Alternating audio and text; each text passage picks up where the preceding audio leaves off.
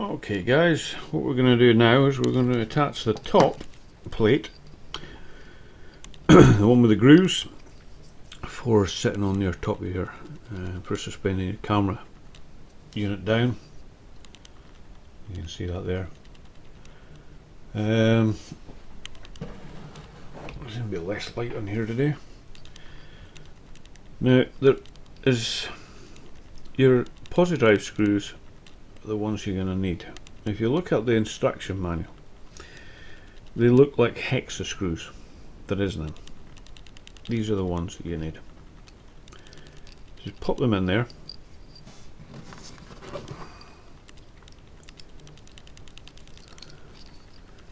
And obviously with your trusted hexa screwdriver,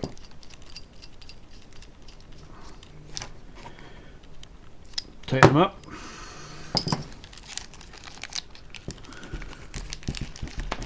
A few more.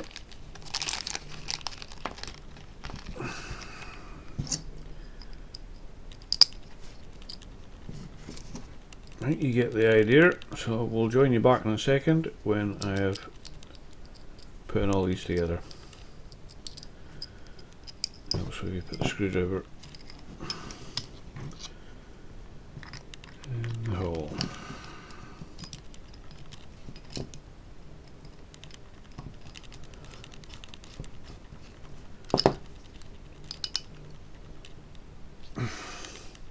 So, join you back in a second, guys. Alright guys, there we have the plate all in place. As I said, that'll go over there like that.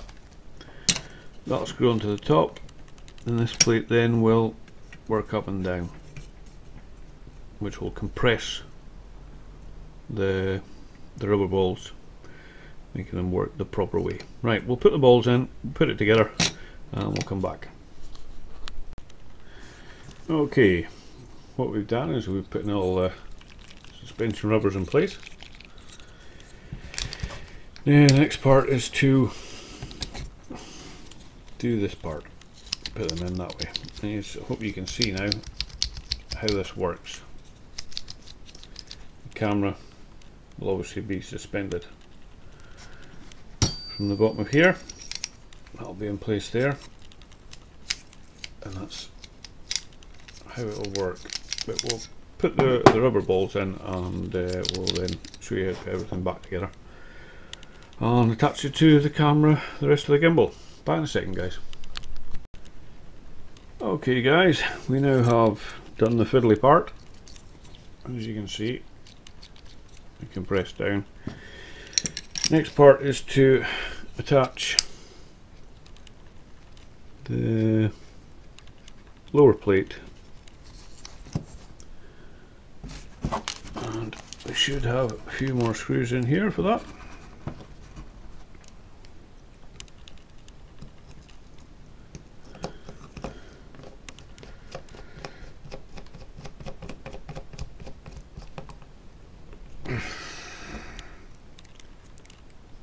Again, if you tighten it up diagonally,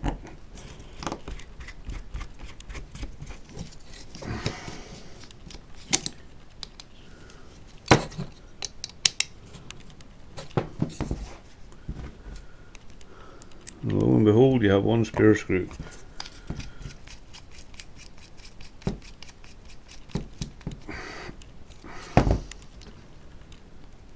Always good to have a spare.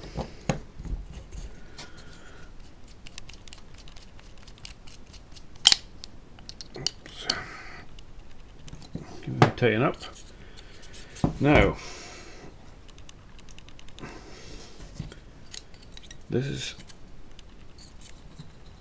because this part here is holding this plate here. I'll demonstrate by pulling that way. That's the way it works. As you can see, they're being compressed. There's very little movement then. If they were doing the other way, it would swing back and forth. Try it yourself. When you get yours, pull it tight and then try and swing it back and forth. Not so easy. Okay, just got to attach now to camera gimbal.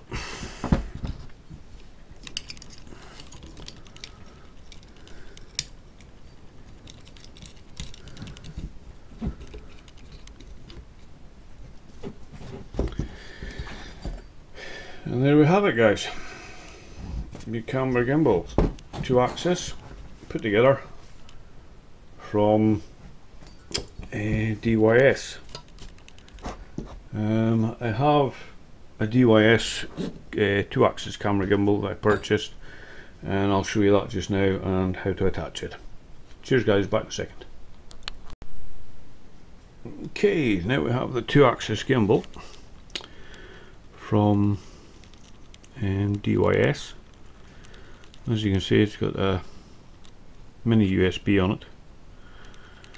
It's a nice gimbal. It also has, I've done a review on this, the unboxing or unpacking, should I say, of the gimbal controller. It's got a button here where you can change your different settings. Not an awful lot to it.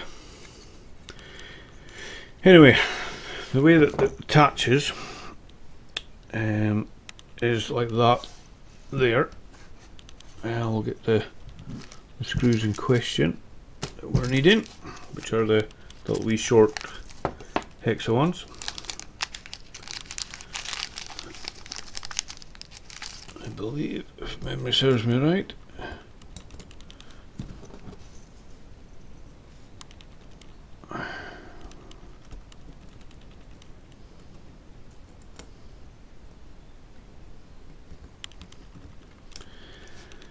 now, where's my...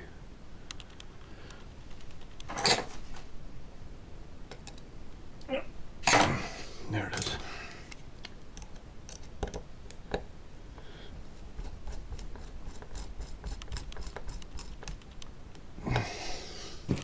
So you need to attach it with 2 of these screws and the sensor.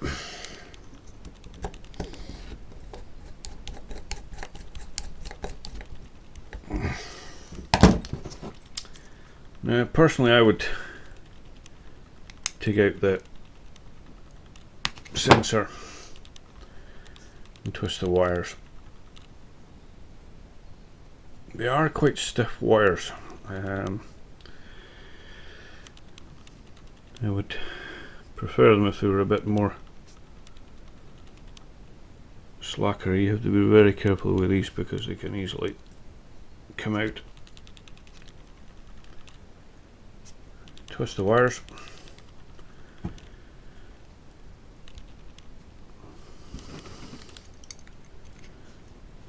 Put the plug back in. And you attach your board whatever way that you want to attach it. Normally I put my USB on the way down, and again a couple of the small screws. I'll only put in 2 for the moment. I don't know, you will probably have noticed that this controller board is the one that DYS is going to be advertising very shortly. Is the one that will be their 3rd axis board controller. It's the one that, so we will get this all touched up.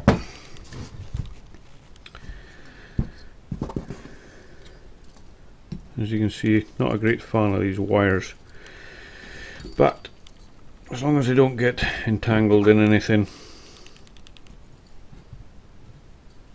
you know, you'll find a way to attach it. Maybe put some ferrule rings, or one should I say, on the sensor. Does help sometimes if you get, oh look, here we go, there's a wire broken off already, but not very good. Anyway, we'll need to speak to DYS about that. Anyway, thanks for watching guys. Okay guys, we update on the white wire that seemed to have come out. It doesn't seem to be crimped correctly or properly. Be aware that this could be an issue. I will bring us up with the DYS, but I basically just poked the wire back in the hole, and it started working again. as you can see. I would personally definitely put some hot glue on the end of those connectors just to make sure that they're going to hold. They're because the wires are so stiff, it needs to be a softer silicon wire. There's nothing wrong with them, but yeah, I would definitely put some hot glue on there, or super glue, anything that you have like that, to aid keeping the wires into place into the plug. Alright guys, I'll do an update later with the gimbal with the camera on, and we'll do some settings or something like that. Cheers for watching. Thanks guys, bye bye.